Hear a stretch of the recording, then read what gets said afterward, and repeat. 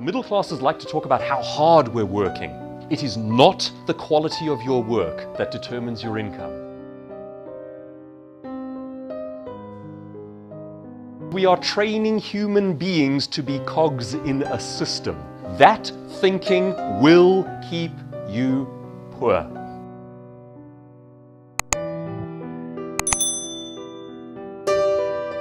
Get a trade. That way, you will never starve to death. The thinking comes from a place of desperation. And that's the thinking that's handed down generation to generation, without perhaps knowing how much damage it can do to future generations. Take a look at the building you see behind me there. That is an Industrial Revolution era factory. What other building that we have today looks very similar to that factory? Out loud, what do you think? Hospitals, what else? Schools, okay? Schools, and here's an interesting one, are run according to the Industrial Revolution age of thinking. Picture this for a second. You drop your kids off at school, or you as a child are dropped off at school, and you line up in neat lines, and the foreman, I mean the teacher, blows the whistle or rings the bell, and in your neat lines you go to your workstation and you sit down. You sit down at your little workstation and you work for a number of hours, and then the foreman, I mean the teacher, blows the whistle, rings the bell, and you take out your little lunchbox and you can have some food. Then the whistle goes again, you go back into your workstation, you sit down. It is run according to an Industrial Revolution era factory. Why? Because we are training human beings to be cogs in a system. And we're still doing it. And if you're a perfect cog, you'll get your little bit of money at the end of the day and you can go home. That thinking will keep you poor. So, what are some of the alternatives? Well, that's what I'd like to look at with you here today. I like to call that style of thinking the wheelbarrow way. It basically goes like this. It's like the parents get hold of their child, the young son, the young daughter, and they say, "My son, my daughter, you are young and strong. You must go out into the world and earn coins. Here's how you do it. Pick up your wheelbarrow, load it full of bricks, and for every hour that you push your wheelbarrow, you will get 1 coin.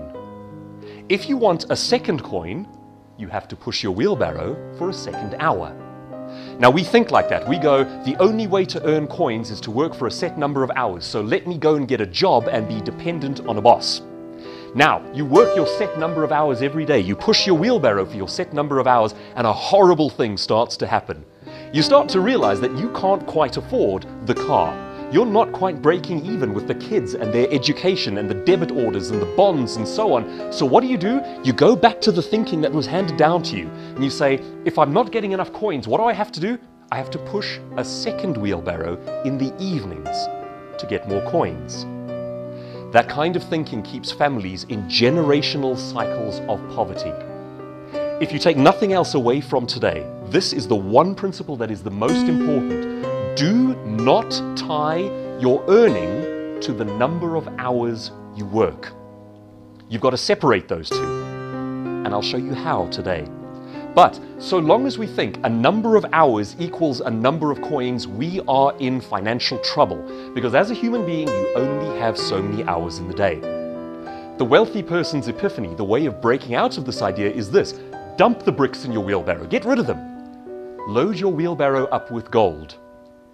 In other words, for every hour that you push that wheelbarrow, you need to raise the value of your work. Earn more coins per hour, not work more hours in order to get more coins. Today I'd like to share with you 8 epiphanies, 8 ideas, 8 ways of overhauling your thinking that have to do with work and wealth. And my promise to you is that they are going to be uncomfortable. I ain't here to make people feel good, but this stuff is massively important. It's important because we are still being taught the ways to work that are outdated. The world changes, but we're still practicing the old ways. Epiphany number 1. Resenting the wealthy says more about us than it does about the wealthy.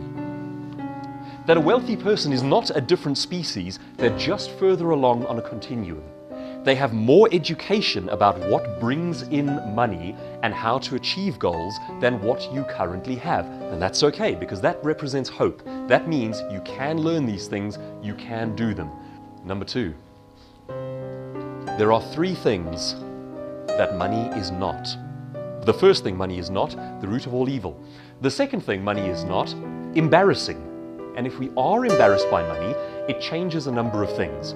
Around the dinner table as a family, we won't talk about it. No. The middle classes like to talk about how hard we're working. But we never talk about how to earn money or how to lose money, all of the rules of money. You get into the home of wealthy people and that's what they talk to their children about because they think it's important. Number 3, represent yourself. Yeah? I highly recommend it. Malcolm Gladwell, Outliers. He talks about the difference between people who fail and succeed in anything. And he talks about how in wealthy families, they teach their children something very different to what is taught in middle class and poorer families. And it's just how to interact with authority. The middle classes and poorer people are taught to fear authority. And it's industrial revolution thinking. You've got to fear the guy who runs the factory because he owns your life. Okay? And it goes like this. Let's take a practical example. They do this one in the book. He says, you're taking your child to the dentist. The middle class family will teach the child that the dentist is God. He has studied for 8 years and he knows everything there is to know. You as the child must shut up, sit down, keep quiet, and even if it hurts, don't cry. Just wait for it to be over. Do whatever he tells you to do. Now, in wealthy families, they approach the exact same situation completely differently. Driving to the dentist's office, they tell the child, the dentist is your friend. He has studied for 8 years so that he can serve you properly. How's that? Okay? The dentist is a resource that you can use. If you have any questions about your mouth, about your teeth, about anything that you want to know there, you must ask the dentist because it's his job to help you. Represent yourself. And we need to teach our children to represent themselves as well. We have been conned into an industrial revolution myth that says authority is in charge and knows best. You must shut up and do what you're told. You must be a cog in a system. And as long as you are doing your job perfectly and not making waves, you'll be fine. That thinking is 100 years outdated. We cannot teach it any longer. Number 5. Number 5 is an abstract idea. Leaving the ranks of the poor may mean leaving the ranks of the poor. That makes sense? Isn't that a horrifying thought? You are likely to be about as wealthy and about as successful as the average of the 5 people closest to you. What it is saying is we do need to associate with highly successful individuals. Number 6, your positioning determines your pay scale. It is not the quality of your work that determines your income. You can be the best in the world at a certain thing and be out-earned by someone who is not the best in the world. Your positioning determines your pay scale. Let's put this in very simple terms. If you're the celebrity of your industry, you're going to out-earn the non-celebrity of your industry, even if that guy's better at it than you. Let's take, for example, anyone here watch the cooking show with Nigella Lawson? Seen her on TV? Yeah, absolutely. Nigella Lawson, do you reckon she is one of the top 5 chefs in the world? No, I don't think so. Do you think she's in the top 100?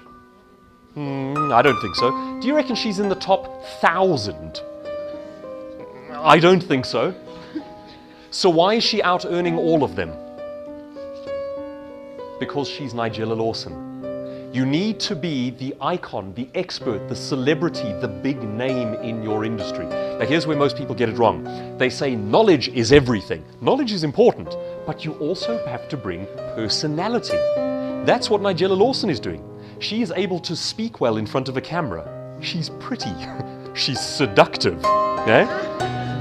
Now this is all the stuff that we are never taught is important. We are taught what's important is be a cog in a system, don't make waves, function perfectly, get your job done. Imagine if Nigella Lawson did that, she'd be poor. All she'd ever do is cook in the kitchen and maybe earn like $5 once in a while. Okay? But because she brings humanity to it, she brings to it things that cannot be done by a computer, that cannot be done by a system. Anything that can be systematized, computerized, commoditized is unvaluable. We're still teaching our kids to study IT. That's a low-income future. Because there's like 2 billion other people studying IT. And most of it will be done by the computer itself like tomorrow. That's how fast it's moving. Number 7. This one's more for companies, but it's useful to us as well. Don't fixate on the bottom line. What most companies tend to do is when they think about their finances, they put 80% of their energy into saving what they have and 20% of their energy into earning more. Picture a clan of people. Now I want you to just use your imaginations here. Let's go back thousands of years in time. We're sitting at the outskirts of our cave. We are a clan and we're facing winter. Winter is like recession. Winter is trying. Winter is deadly to us. And our economy is made up of buffalo. We eat them to survive. We wear their coats in order to survive this horrific winter. The hunters have been out into the field, and good news, they came back with 3 buffalo. But 3 buffalo is not quite enough for our entire clan to make it through the winter. We technically need more. Now the thinking in the clan splits in 2. We get the hunters, and we get the bean counter in the cave. And the bean counter says, what we have to do is take those 3 buffalo and conserve them, preserve them, make them last, save them so that we get through the winter. The hunters see it differently. They say, no, give us 1 of the buffalo to eat. And using that strength, we will go back out into the field and we will get more buffalo so that we can make it through the winter. If you don't have enough buffalo. Saving effectively is only going to mean you'll starve to death slower. You need more buffalo in the system. In other words, you need to put 20% of your energy into saving your money and 80% of your energy into generating more money. Number 8. Risky is the new safe. The alternative applies. Safe is the new risky. We've been taught for generations that to play it safe, you get a job and don't make waves. I contend that that is the most dangerous thing that you can possibly do. Because you are taking all of your eggs and putting them in one basket. You are taking your life, your future, your career, your spouse, your children, your medical aids, your debit orders, your entire life, putting them into one basket and handing them to a person whose first concern is not your welfare. That sounds pretty dangerous to me. For myself as a speaker, I now have multiple income streams. I speak, I train, I sell books, I sell DVDs, I do media appearances, multiple streams of income, much, much safer. Risky is the new safe. Safe is the new risky. And the more we buy into the old Industrial Revolution era idea that having a boss take care of us is safe, the greater the danger we put our own lives in. Risky is the new safe. Safe is the new risky. In California, the banks and the financiers seek out the people who have tried and failed before because they reckon that person has learned valuable lessons along the way. Give yourself permission to fail. Here's a revolutionary thought. Give other people permission to laugh at you and mock you for trying. Let that be okay. Say, I know my family's not going to understand. I know my friends are going to laugh at me. They're going to tell me this is crazy, you should play it safe and get a job. Give them permission to think that way. Give them permission to laugh at you. Give yourself permission to try and fail. You need the space, you need the leeway. Be kind to yourself. You are not separated from your goals by a number of years. You are separated from your goals by a number of actions. So ladies and gentlemen, don't think poor.